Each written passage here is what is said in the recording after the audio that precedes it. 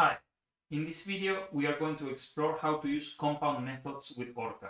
The compound methods are here shown in the manual. It's a scripting language, basically programming language that you can use with the input of Orca in order to automate different functions. For example, you could do a geometry optimization followed by a single point energy followed by another analysis, and you combine several different jobs into a single script. That's very useful for analyzing automatically large numbers of related molecules or to do a multi-step protocol. In here, this is going to be automated, and I'm just going to follow a very simple example which basically contains an input file. I will change the molecule, but basically you define a geometry and you call a compound script that will contain the instructions for Orca. I will not change the compound script, but I will change the initial geometry. So I will copy this into a text file here, and I will change the name of the compound script, and I will change the geometry. So if I go here to ChemCraft, I have added a methanol molecule and a water molecule because the example is meant to calculate accurate hydrogen bonding energies. So I will just copy the coordinates. So now this is the initial structure for a methanol and water cluster, and the name of this compound script is going to be DLPNO couple cluster energy. So I will copy this into the input file here. I also have a shell script which I require to submit jobs in the cluster, but this would be different for each person submitting a calculation. You don't need this if you run this in your own computer. And I will just add this because I'm running the calculation on 4 nodes, but we will see if this produces an error or not. So I copied this from this web page, which is a GitHub that's called Orca Quantum Chemistry / compound scripts. And there are many compound scripts which I will be exploring in different videos. This one I have copied into my own computer. I'm not going to read everything, but essentially what this does is first, step 1, a geometry optimization, and then a frequency calculation, and then an electronic energy using DLPNO coupled cluster single doubles with triples correction with a quite good basis set.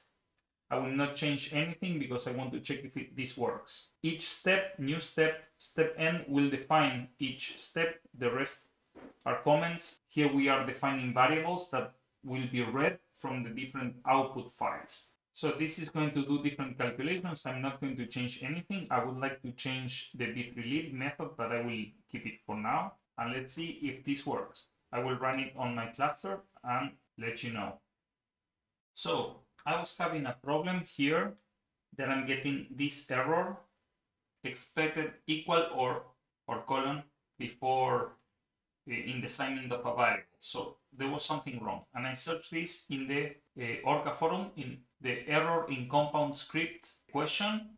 They had the same problem here, wrong syntax in the assignment of a variable, and apparently an enter has to be put after the call to the compound block. So here there should be an enter return. So I save this and I will attempt this again. Okay, so now this is running. Let's see how long it takes. It's running on a single core because I was checking if I was not including any problems with the PAL4 keyword. So I will read the output file here.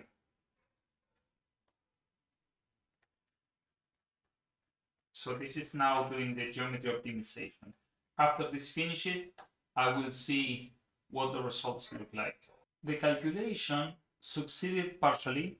The compound script worked, but the couple cluster calculation at the end crashed because of lack of memory. So I copied the output file to my computer from the cluster, and you can see here that at the end there was a error because it needed more memory than it had.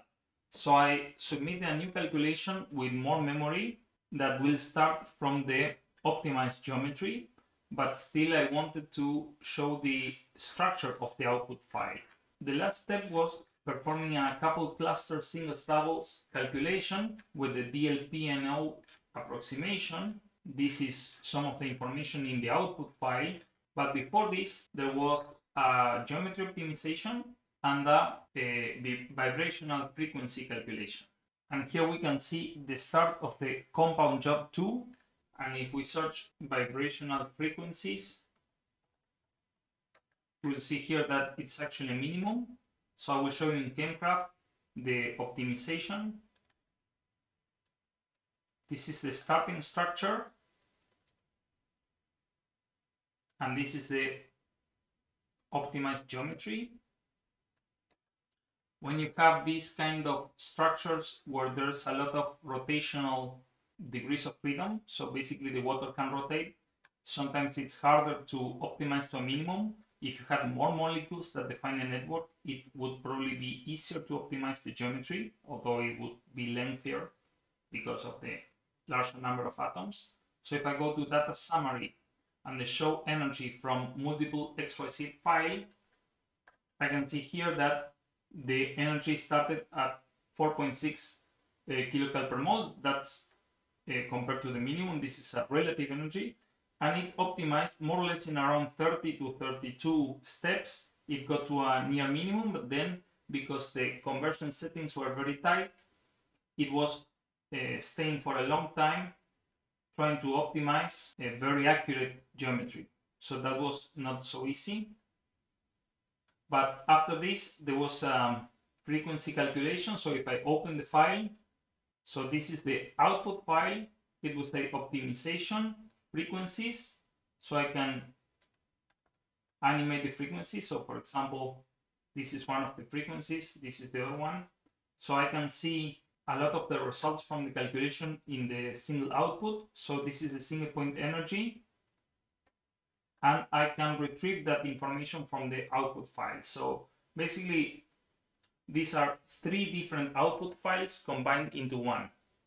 I will keep testing some other examples with larger molecules. So this is all for today. If you want to start using the compound module from Orca, I will post future videos with exploring other options using the compound module. So I hope this was useful. Thank you very much.